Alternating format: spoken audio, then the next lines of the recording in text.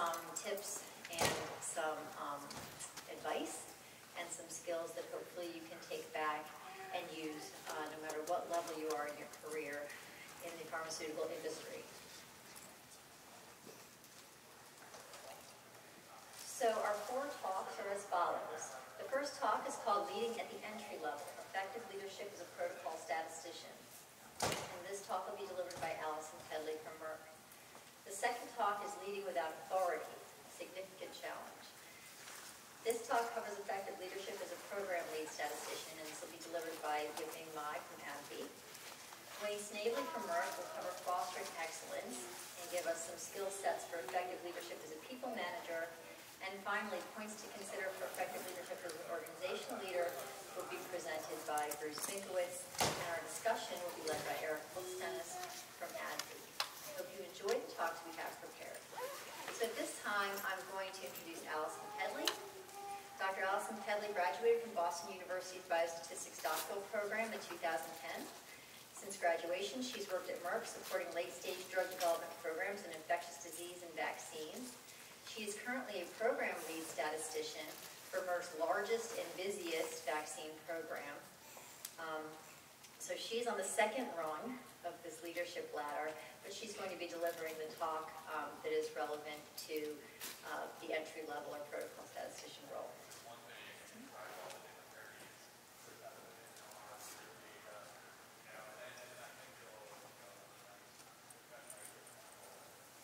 Thanks, Lisa. Good morning, everyone. My name, as Lisa mentioned, is Alison Yabing, and I'm doing this first talk in the series, which is entitled Leading at the Entry Level, Effective Leadership for the Protocol Level Statistician.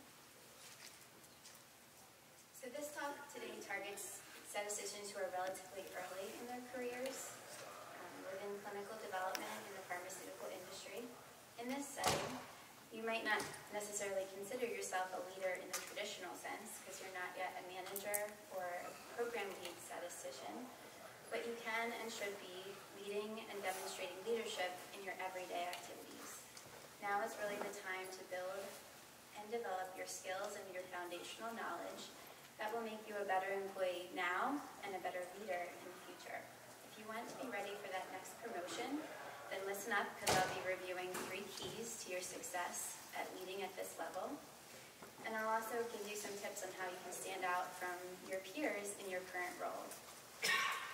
This information is really important for anyone who might be interested in advancing their career at this level, and it could also be important information for you to hear if you're mentoring peers or you have direct reports at this particular level. Fortunately or unfortunately, leadership is not an inherited trait that comes along with a change in your title. It's something that you must work on and develop from the early stages of your career. As statisticians, we have lots of training and education in statistics, but many of us don't have very much formal training in leadership. So here are my 3 keys to success at this level. So you want to do your job well, you want to build your network, and you want to develop your skills. Let's talk about each one of these in a little bit more detail. So first, you want to do your job well. There can absolutely be no compromise with this. You have to deliver high quality work within the proposed and expected timelines. This is the absolute foundation and core to your success. So secondly, you need to take your time at this stage in your career to listen and learn absolutely everything that you can about the roles in clinical development, the processes that are relevant to your job, the happenings throughout the clinical trial life cycle, and how your role specifically fits in with all of that.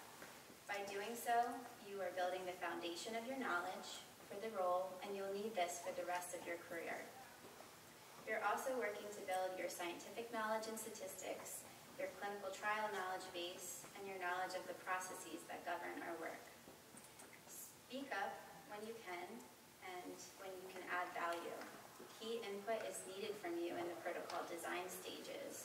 It's also needed from you during developing analysis and reporting and during your CSR writing. You should begin to feel comfortable driving decisions and discussions relating to these topics. and you should be helping to develop key messages in critical documents and presentations.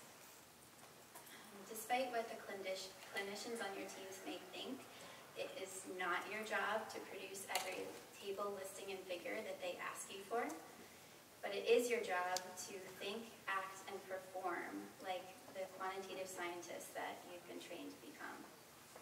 In order to do your job well, you also need to communicate regularly with your programming support team to ensure that you're constantly in alignment.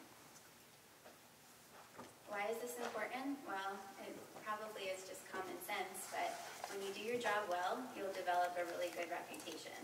And your team members will gravitate towards you. They'll want your input on things. They'll want you at the table when they're making important decisions. They'll also want you on your team when they get assigned to their next project. So by doing your job well, you earn preferred partner status with those key stakeholders. From a management perspective, it's also really important to do your job well. If you can't do your current role well, what is your management going to think about how you perform at the program level or beyond? And if you don't know how to do your job well and you don't know the ins and outs of the processes that govern our work, then how are you going to lead a team of people through those same processes once you're at the next level? So the second key to your success as a leader at the protocol level is to build your network. There are a number of stakeholders that are important to this network that you should be focusing your effort and energy on. So first and foremost, cross-functional team members. You also want to build your network with your fellow statisticians, other leaders, and also sponsors. So we'll take a few minutes to talk about each one of these in more detail. So first, let's talk about cross-functional team members. These are arguably the most important of the stakeholders that I just listed. And most of your time should be spent building relationships with these particular individuals. You want to work to earn the respect and trust of your cross-functional team. You want to build allies with them, especially with the key folks like your clinical directors, your regulatory liaisons, your data management colleagues, your statistical programming team, and those that are in the clinical sciences. You should be open to educating your peers with regard to concepts that are important to our discipline. If you've done so, then you've not only hopefully earned some brownie points with those people, but you've also trained somebody else to be a statistical advocate. Another key stakeholder for you are your fellow statisticians. So you want to work to build a resource network of fellow statisticians for yourself. You should be doing this both internally and externally. Internally, you want to network with the other statisticians in your department. You also want to externally maintain and build your ties to academia. You can maintain your ties by staying connected with your graduate school professors and your graduate school colleagues. You can also develop new ties with academia by teaching or with opportunities that you might have on your projects to interact with external statistical experts that are invited for input panels or for data monitoring committees.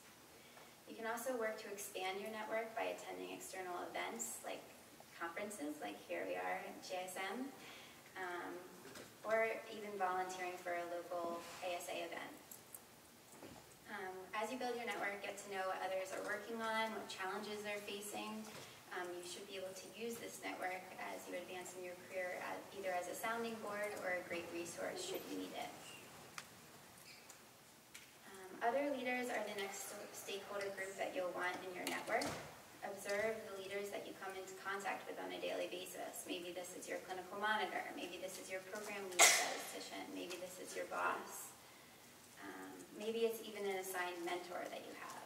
Notice the things that you really like about their leadership styles and try to emulate them. Focus your efforts on these people, and those people meaning those at your level, and maybe even one level up, as opposed to trying to attract the attention of your company's CEO. As you work to build your network, you should also try to attract sponsors for yourself. Sponsors are senior level champions who believe in your potential and are willing to advocate for you. Given their position, they're able to increase your visibility, and they're also able to connect you with opportunities that will help advance your career in many different ways.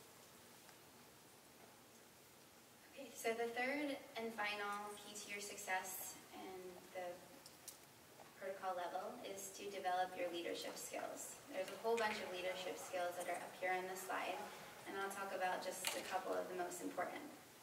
It might not be surprising that excellent communication is one of the most important of the leadership skills, and it's needed at all levels of leadership. Both verbal and written communication is absolutely key to being a successful leader and a successful statistician. You need to be able to communicate in a way that's clear and concise with your team members in other functional areas that clearly do not have the training and statistics that you all have. And you need to be able to communicate in a way that drives your teams forward. Strong negotiation is also a critical skill of a protocol level statistician, especially when you're working with the clinical team to define the scope and timelines for analysis and reporting deliverables.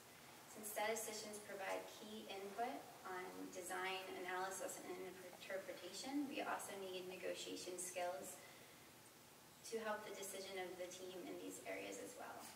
Negotiation skills are also critical when we're working with our programming support colleagues. So at this point in your career, you also need to work on building your independence and communication. So some of that just comes along with increased time and increased experience, but some of it also comes from doing your homework and being ready and understanding the processes that undermine everything that we do. Other important skills include being dependable, being motivated, having ambition, passion, integrity. It's also important to be trustworthy and responsible, passionate. You also need to be positive, you need to be credible, decisive, committed. So lots of things to work on there. If you're able to do the three things that I just talked about, so you're able to do your job well, you've built your network, and you've developed your leadership skills, then you will be recognized as a leader. Assuming all of that is done, you can also work to stand out from your peers by doing some of these things. So you might want to take initiative. You might want to say yes and be willing to work on something that's new, even if it's a little bit outside of your comfort zone. You can volunteer for project and departmental activities that require extra hands. There's always people in need of help. On your projects, you can stand out by contributing in ways that add value. As a statistician, we have a unique set of skills in problem solving and logic that some of our cross-functional team members don't necessarily have. So feel free to speak up if you see something or have an idea about something, even if it's not statistically based. People will be happy to hear from you. You should also balance this contribution with having a filter. There is such a thing as asking too many questions. We've all been in meetings where there's that one person who derails the whole meeting with irrelevant comments and questions. Don't be that person. Find the right balance between being engaged and informed without being a distraction. Finally, you can stand out by delving into your therapeutic area. We all can be better statisticians when we understand the science around our projects a bit better. Okay, so in summary, as discussed today, a protocol statistician, though perhaps not a leader in the traditional sense, has the ability to and should be leading and demonstrating leadership in their everyday activities. Doing your job and doing it well, building your network of key stakeholders, and developing your leadership skills are critical to your success in your current role and keys to your future success in your next role. These concepts are all interconnected as well. So doing your job well and being present in your role helps to ensure others see you as critical to their team, and it helps you build your network and earn preferred partner status, and it also helps you attract those sponsors that we talked about. The better relationships that you have with key stakeholders, the easier some parts of your job will be, like negotiation and influence. In addition, the more your team relies on you, the more opportunities that you will have to demonstrate your leadership, and thus the better leadership skills you will have in the end. So start working to advance your career and be a leader today, regardless of what your current position is. As discussed, a protocol lead statistician, you have the ability to lead and demonstrate leadership. Don't wait until there's a job requisition for the job that you want to start working and leading in your teams. There's no better time to start than right now, and hopefully now you feel equipped with the skills and knowledge of what you need to focus on in becoming a better leader for tomorrow. Thank you.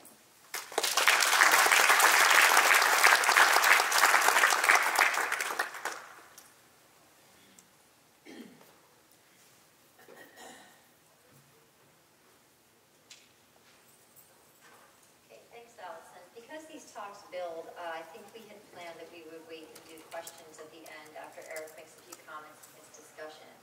Hopefully you picked up some nice tips from Alison. I think the goal in presenting you with all of these levels today is, as Alison said, when you're looking at a job role and trying to figure out, by looking at the description of the job role, whether you're going to fit it or not, it's almost too late to develop some of the skills that are mentioned there. These are things that you can think about ahead of time and start exercising on a daily basis. And if you're really lucky and really successful as a leader, opportunities will reach out to you specifically as opposed to you having to go and apply for a lot of them. And that's where some of these things come in handy. When you stand out, when you exercise this level of excellence, when you build networks with sponsors and others around you, you actually find sometimes that the opportunities come to you. And that's where some of these skill sets position you to be. So our next talk, my schedule here, I'm running a little ahead of time, so it's about 10:50. Our next talk is going to be by Yabing. Yabing Mai received his PhD and master's degrees in mathematical statistics from the University of Maryland, College Park. Yabing is currently a director of global medical affairs statistics in the Department of Data and Statistical Sciences at AbbVie. As the therapeutic area lead of specialty products, Yabing primarily oversees statistical support for advancing medical affairs goals and strategies in the areas of women's health, neuroscience, and endocrinology. Prior to joining AbbVie, Yabing was a director of biostatistics in the Department of Late Development Statistics at Merck. During his 10 years at Merck, Yabing worked on oncology and cardiovascular. That's why we scared him away from doing that same stuff at AbbVie. Yeah.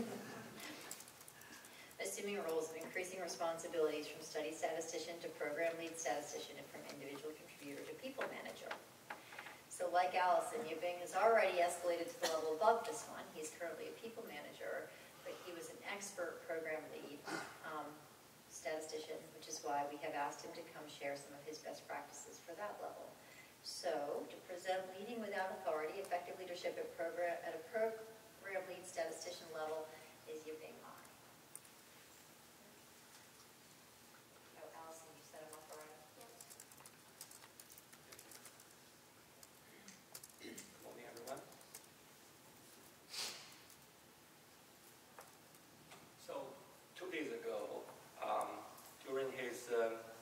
Speech at the company's reception here. The head of our department asked the question, do statisticians believe in luck? He said he does. I do, too. So actually, my career in pharmaceutical statistics started with luck. So remember that many years ago, I was doing this twice-weekly granting of martingale and then counting process in my statistics advisor's office. So one day, all of a sudden, his phone rings. So generally, he just ignore that during meeting session. But that day, at that moment, I don't know why, he picked it up. And hello, yes, blah, blah, blah. And then he said, oh, actually, I have someone who is right here. I'm giving the phone to him. He gave the phone to me, clueless, and start a conversation. So it turned out the other end is a team lead statistician at the FDA. So phone call, I landed a 2-year internship at the agency. So that experience finally paved the path of my career in pharmaceutical statistics.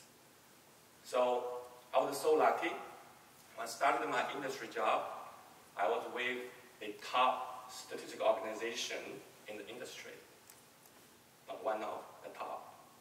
So with the top, with a great organization comes with great people and good examples of leader and leadership. So I feel I'm immersed by that environment by observing statisticians and the statistical leaders during all kinds of situations, governance committee, senior management meetings, the respect we receive when they talk, everybody look at him or her. So I got inspired. So I observe, I learn, and I wait. I wait for that opportunity. So when opportunity comes, we choose to lead. So finally, opportunity comes with another phone call. So my boss called me in my office. So he and I were in different sites. He said, so there was this little oncology program. They'll need a program leader statistician. So he thought that's a good fit. So at that time, I just finished a successful supporting of a huge cardiovascular filing as a study statistician, as Alison mentioned, and also an exemplar outcome. So I have capacity, and I have been longing to have my own program to lead. So I said yes right away, because when opportunity comes, we choose to lead. So, of course, back then, it's hardly for me to pronounce the drug's name. P-E-M, pembrolizumab. What's the name, right? And of course, at that time, I could never know, the little program I'm going to lead is part of the most successful immunotherapy. Nowadays we know as Keytruda.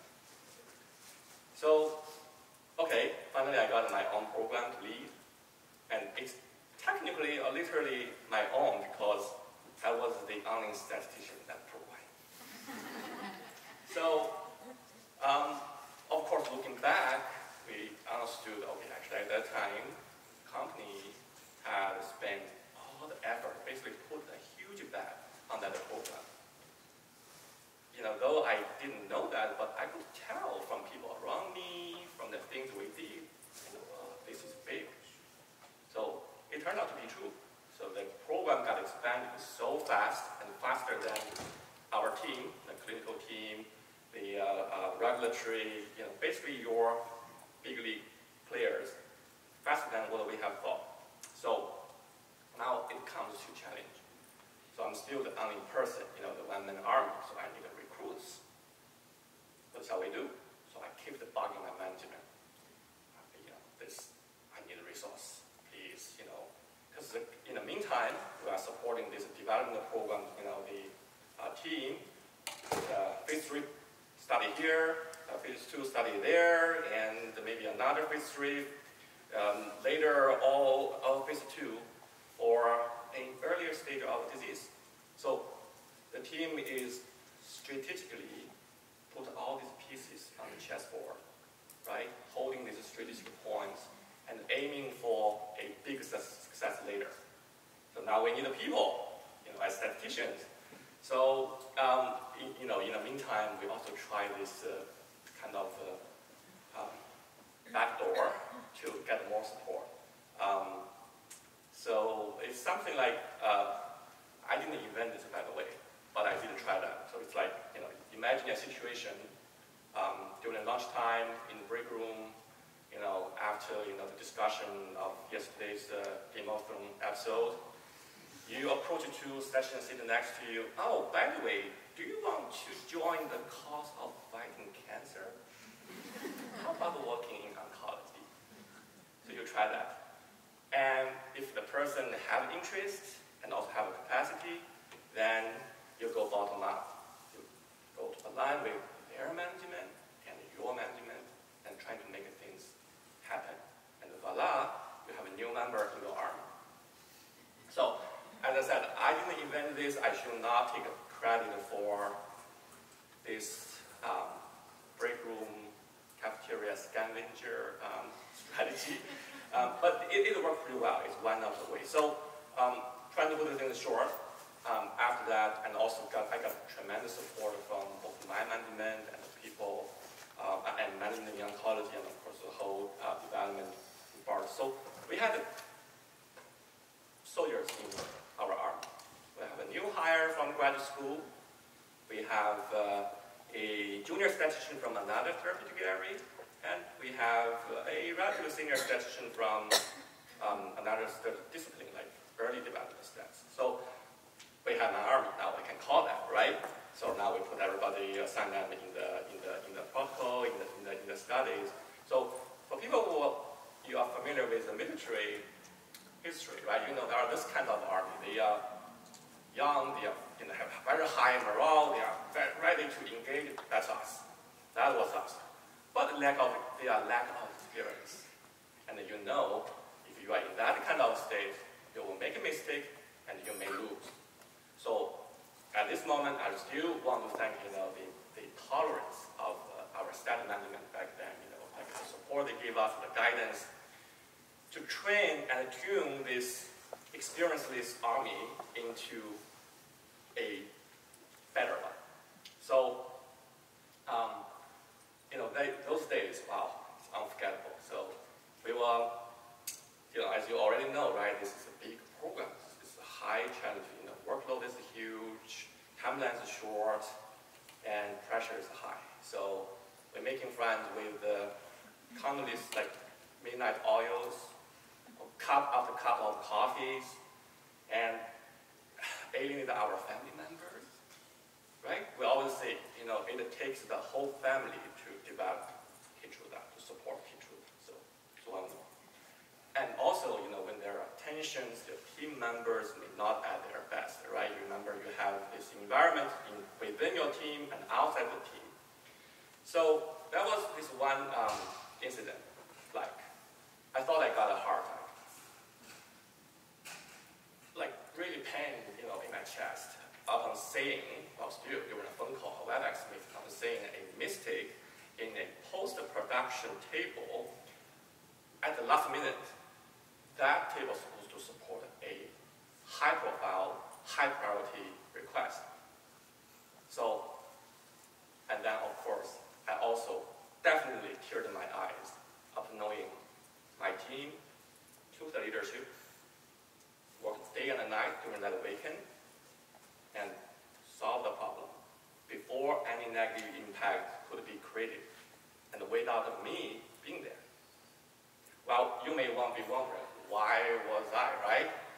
I actually took that weekend off. Yeah, took the weekends off.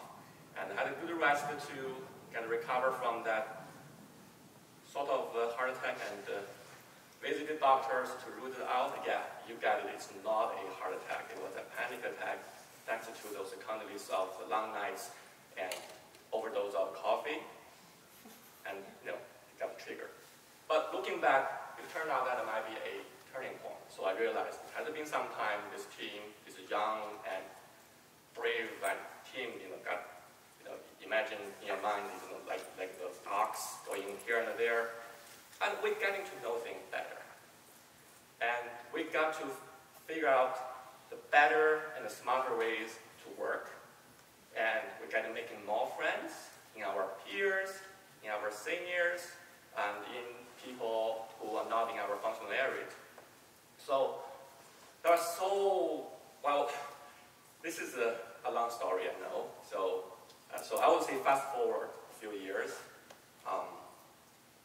It is really unforgettable to see this team, to see the thrill supporting two regulatory filing in parallel, and also the pride to see them finally get approved and then continue ahead of the PDUFA date and continue to be strong around the world. It's impressive.